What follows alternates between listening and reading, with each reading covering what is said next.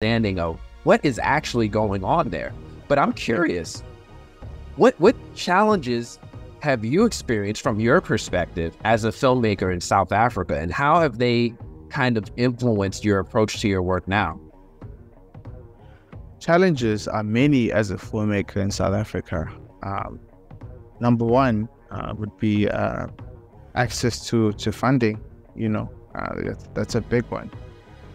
Luckily, we have a sort of a national body that's national institution that funds, gives grants to filmmakers. But it's always a challenge because there's just so many of us, and we're all applying, and sometimes you get it, sometimes you don't. Excuse me. Sometimes it's not enough. Okay, most of the time it's not enough. But I feel like that's a worldwide, problem.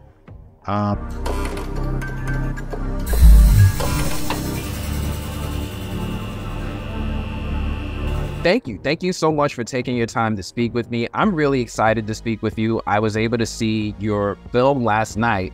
Good Mourning. It's if you don't, it's still playing. Okay. Very, very excited to speak to you about this work. So Kaizer, if you could just tell me a little bit about yourself, right? And maybe a little bit about your journey as a director, and what brought you to here today. First of all, thank you for having me, man. Really grateful to be here. It's an honor to be, speaking to somebody not from Africa about an African movie. And I guess that's the goal, right? As a filmmaker, to have your stories just like travel and connect with as many people as possible. So thank you for giving me that opportunity. I am a guy from South Africa, man, who just fell in love with stories from a very young age. My grandmother used to tell me, folklore stories, bedtime stories. So I think that's where my sort of passion for storytelling started, at like 4 or 5 years old. And then I grew up in the 90s, so I just consumed a lot of TV. A lot of mostly American television, because that's like mostly what we had growing up in Polokwane, which is in the north of South Africa. So just a lot of television, a lot of movies, and a lot of music as well. I grew up on a lot of like 90s and early 2000s hip-hop music. So the storytelling aspect of of that craft just like was something that resonated with me. And just like the story of like people who look like me, but who were not necessarily where I'm from, the Black American experience, and I guess the Black African or Black South African experience is quite similar, because Black people are sort of the same all over the world, wherever you go. So that resonated with me a lot. So yeah, music, movies, television, art, media. I just swallowed it all up and decided to study film. First I took a pit stop. First, yeah, I found that a lot of filmmakers do this, actually. Like I met a lot of filmmakers who study something for the first year of like university or whatever, and pivot soon after. So I studied BCom, management and economics, and after a year of just exploring that, I realized that I want something more creative in my life. So I switched over to film school, studied film in Durban. And yeah, I've just been working in the industry, the local South African, film industry for a couple of years. And then I just decided to follow my dream and pursue my passion for creating my own stuff. And yeah, we're here now with Good Mourning. Amen. So I don't know if anyone has told you this yet, but you are, the film industry is you're a benefit to the film industry. The way that you're helping kind of raise the bar. Like I was watching this film and I'm like, this is not a debut film. This is somebody's fourth or fifth film. This is somebody who really understood the assignment and nailed it. I know I'm a huge fan of what I saw. Like the first thing that stood out to me was the cinematography, along with the soundtrack and the way that you were able to capture emotions, capture shots, and just pace the movie so well. I'm blown away. Thank you, man. And I also noticed that you have a really good sense of well, not just the African identity, but the social issues that these young women are going through in this film. Can you talk a little bit about how what influenced or what inspired this story in Good Mourning? What inspired the story Good Mourning, or the social, challenges of women? Or should I just like both? Cool. So I was raised by women. I've got 4 sisters. Raised by a single mom as well. And yeah, I grew up with a lot of women, I guess, in my life. The story was inspired really by the shades from my childhood. Like, I look at it as just different pieces of my childhood. I sort of like mashed them all together in one script, and I tried to make sense of like my childhood, mostly adolescence, teens. Went through a lot, but I think the main theme really in Good Mourning is the theme of mourning, obviously, like love and loss as well, so yeah, it's obviously Good Mourning with the MOURNING. So this was inspired by the death of my father when I was like 4 years old. So it was just like the idea of processing death as a young person. So the main character really is me, but not in a direct way, So also, like, a friend of mine passed away when we were in high school. He had a motorcycle accident. So I sort of like weave that in as well. So just the whole idea of dealing with mourning and loss as a young person. I think there are like five stages of mourning. Not sure about like each one, but like denial is a big one.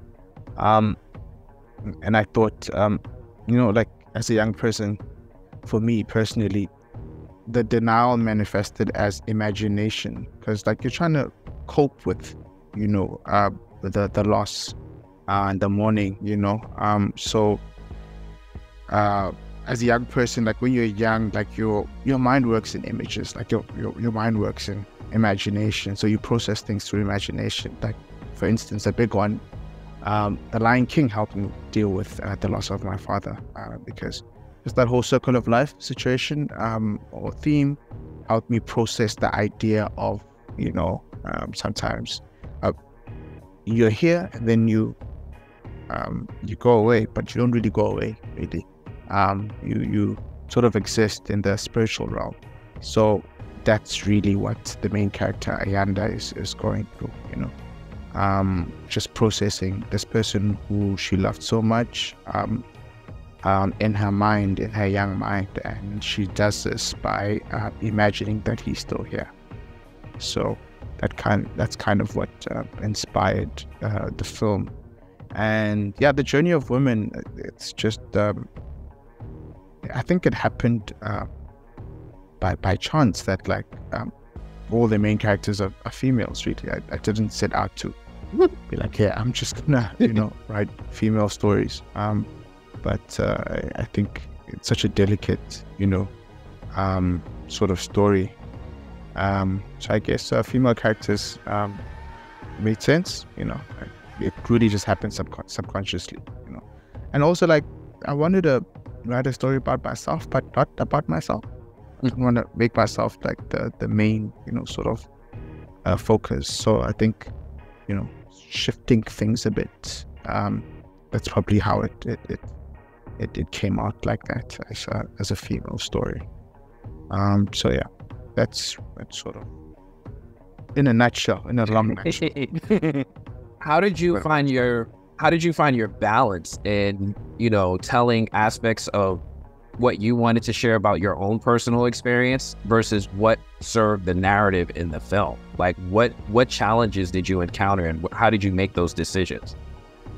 It's a good question. I just gave it time, I wrote the story over like 2 years, so I definitely wanted to tell my story, but obviously, it had to fit into the narrative. So I'd write, look at it a bit, give it to some people that I trust, and I guess those people just help me to, sort of create that balance. Sometimes, like when you're writing, you write. Let's say you write during the day, you go to bed, and then you look at it the next morning, and you're like, man, this is trash. I was just talking about.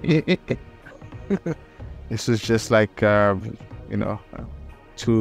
was just deep in my ego while writing this. You just scratch it off, and find something else. So the balance is just time. You give it time, let it rest, let it marinate, and then get to a place of, okay, cool. This feels like a story, and also I feel satisfied. Like I feel like I was able to, tell my story as well as, telling a story that people will hopefully resonate with. I noticed that this story, it really dives deep into African identity. But me as an African American in New York, I felt like I connected and I can identify with this story. But I'm curious, what do you want fans to take away from this story, both in Africa and maybe on an international scale? I think the idea that African identity is broad. I'm from South Africa, and blackness is broad in South Africa. Africanness is broad, probably due to factors like colonization and apartheid and whatever, and just like the diverseness of where we come from. So being African, being black is not a monolith, man. I think we're seeing that sort of like a,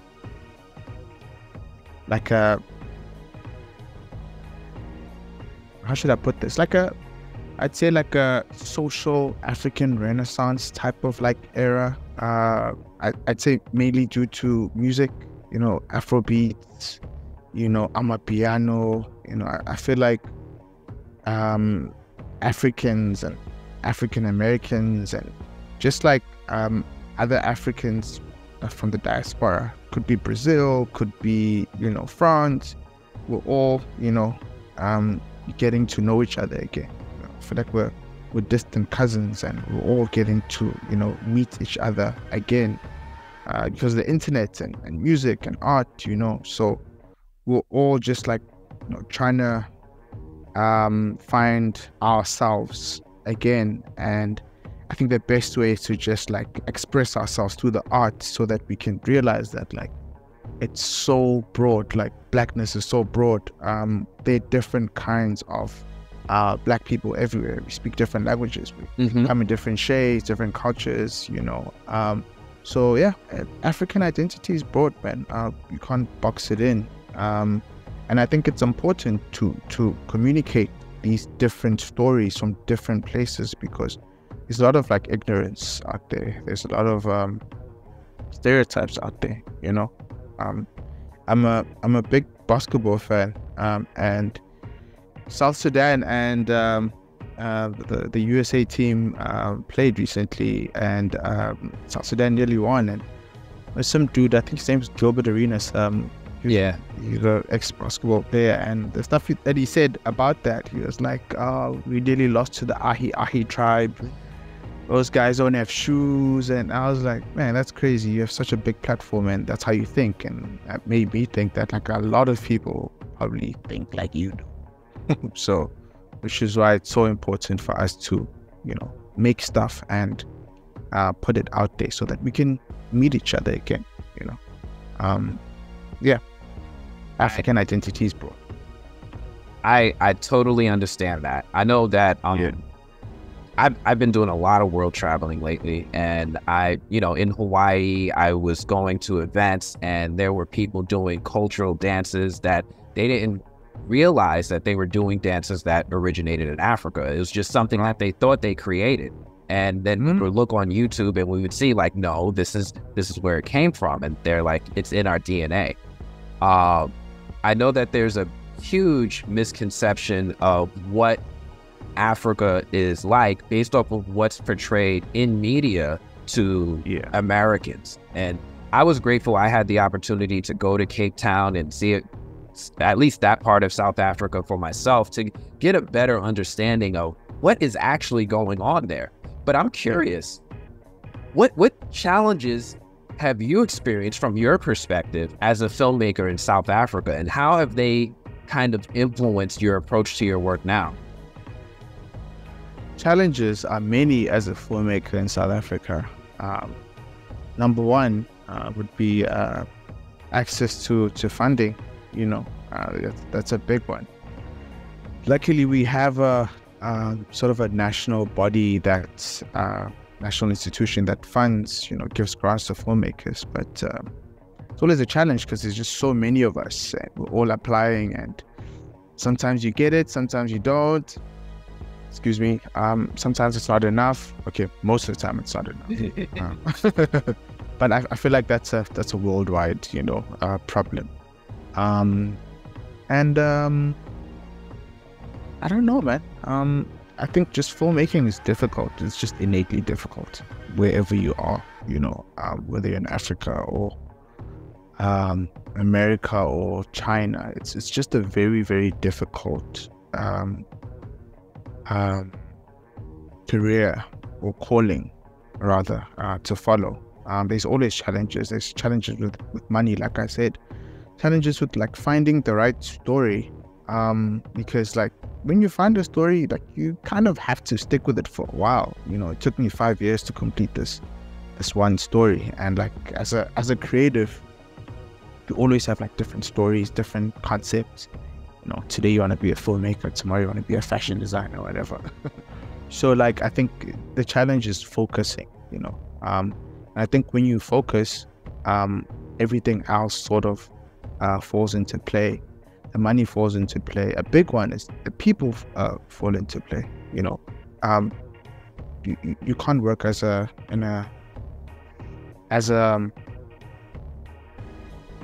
individual if you want to make something great, like a great film. Like you have to rely on a team of talented, like-minded people, and talented, like-minded people take time to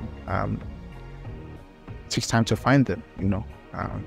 So that process of just being patient and waiting for the right people to, appear, which is literally what they do. Like when you set your intentions and you focus, the money appears, the people appear. And when you get in set, like the craziest thing is that you don't really make the movie that you set out to make.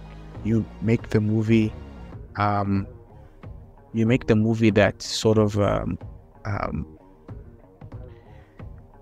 that wants to be made. Like weird things happen, like you have to rearrange and change things, and like you realize, oh, that was what I was supposed to do, but that wasn't the plan. So the challenge is just like keeping focused, through the ups and downs, through the challenges, and just trying to get to that finish line.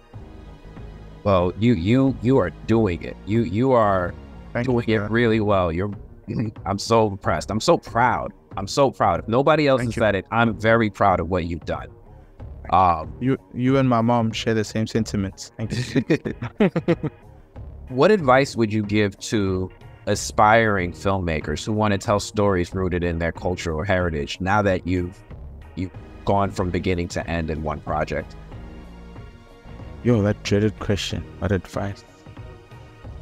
What advice to give to aspiring filmmakers?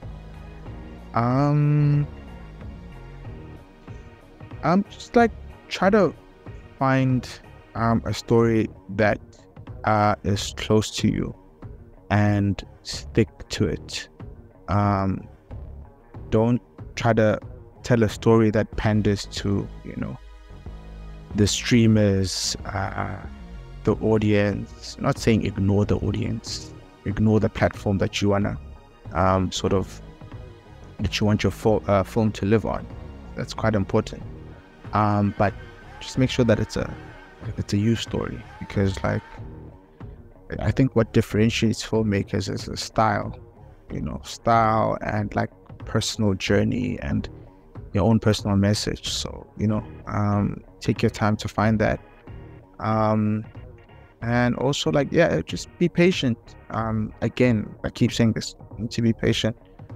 You sort of like have to wait for all the pieces to come together, and as you're waiting and as you're working, the story sort of like builds itself. If you do it prematurely, if you just want to make a film now, I just want to make a feature after varsity and be one of those kids who just like become successful young at 21.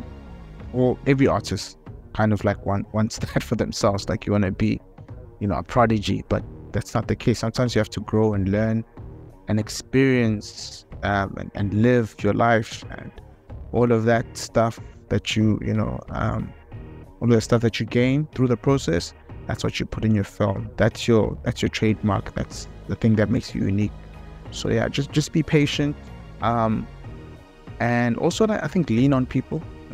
Be a kind person, be a good person, because like that's how you sort of gain trust. People love working with people that appreciate them, especially talented people. Talented people know their worth, and people know that they're talented. So if you're an asshole, people are not going to share the talent that they have with you. So try to be as nice of a person as possible, and yeah, just don't stop.